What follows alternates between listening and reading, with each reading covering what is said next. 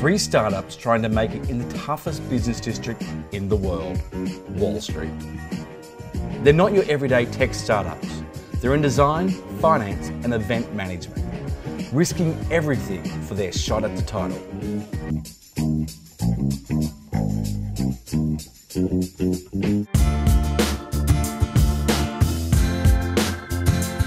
My story begins by having an American father, a Costa Rican mother.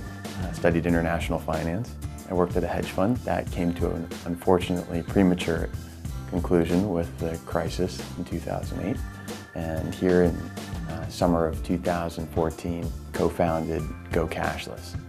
So Go Cashless, we're building an app called Thanks, focused on giving and getting tips. And the idea, quite simply, is that we're carrying less cash nowadays. If you had cash on you, the ATM probably gave you $20 bills or higher. Are you going to ask for $18 back? It's awkward. It takes the shine off of being generous. So we can solve that with an app that's optimized for gratuities.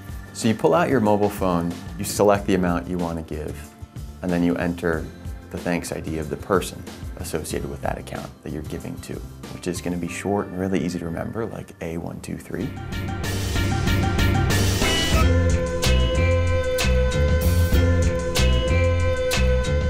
We are interior designers based in New York City. We were both educated in design history, so we bring that into our work and our design practice. Aside from that, we're really good friends. Both dedicated yoga practitioners. That's true. I think there's this idea out there that if you're a startup, if you're a small business, then you must be a tech business. And what we're doing is really quite traditional. We have kind of based our business in what a traditional interior design firm would be. And that business hasn't changed that much in the last 50 years.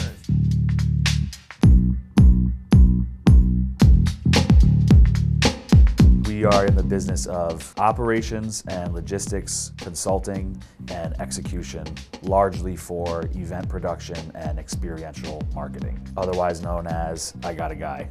So now you got 40 and 41 are moved down into the area where 42 was, and 31 comes across the floor and sits where 40 and 41 are now, but snugged up next to 37. I'm not afraid to let my opinion be known. That was a good answer. Experiential marketing can mean a variety of things. You set up a free concert that was brought to you by this sponsor. You set up a pop-up shop that's a temporary store selling one product or one product line. We're working with companies that shut down Park Avenue from the Brooklyn Bridge to 72nd Street. Those things require a lot of manpower, and when you're working within the confines of New York City and you need to shut down Park Avenue from 7 a.m. until 3 p.m. in the afternoon on a Saturday, you're going to need a lot of manpower to get that done.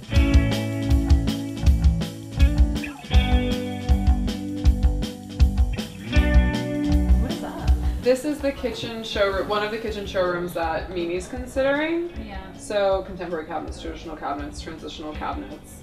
I grew up around furniture. My grandfather was an upholsterer. My other grandfather had a metal foundry and made patio furniture. So it really was something that I just had an impulse for.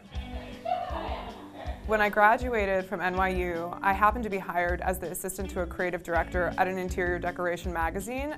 And that was the moment where I was, a light bulb went off. And I was like, there's something about this that I really love. The great thing about being an interior designer is that you don't have to put up a great financial stake to start your business. We had like a small loan from our families. Really all we needed to do was invest in a website and start to generate images. And we were able to have a face to a business.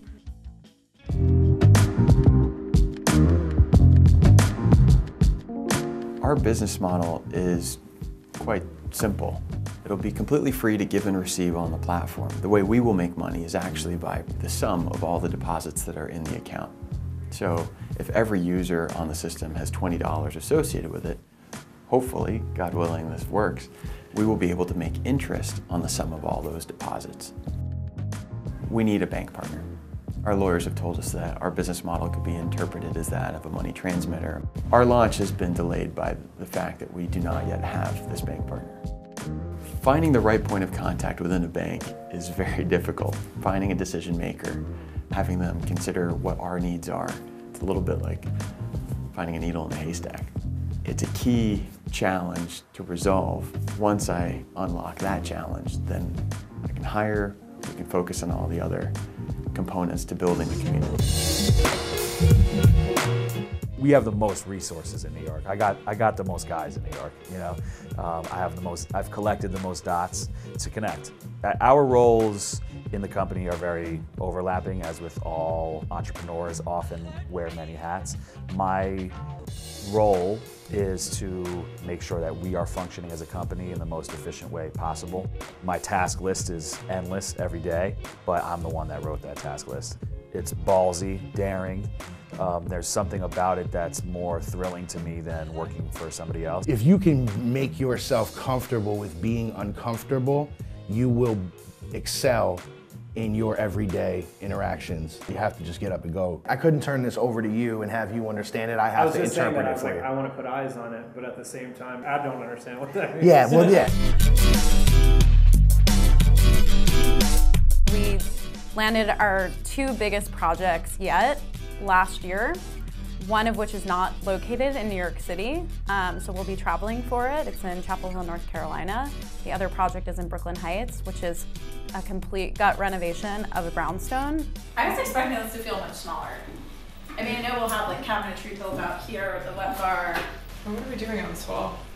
It's the mural underneath it. So they originally had this mural, and then they applied wallpaper on top of it. As much advertising as you really do, not the only, but the main reason why you get hired is because someone heard from a friend of theirs or relatives that you're a pleasure to work with.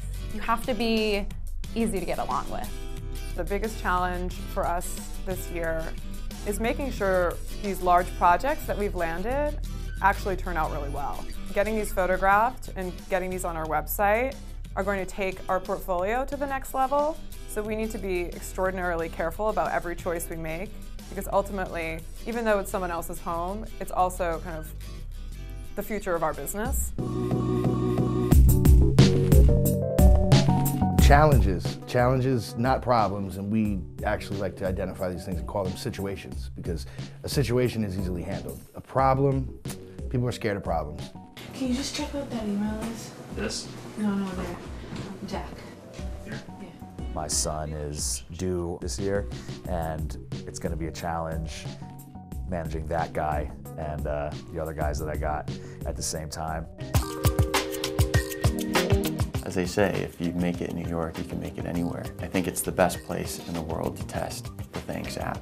There are more parking garages, more hotels, more bellhops and taxis, and I think New York offers us tremendous credibility and competitive advantages, assuming we survive. On the next episode of Wall Street Startups, Groundworks get a special delivery with a big lesson on responsibility. The designers get a proposal that will change one of their lives forever. And it's make or break for Eric. If a bank doesn't step in, it'll be thanks, but no thanks to his big dream.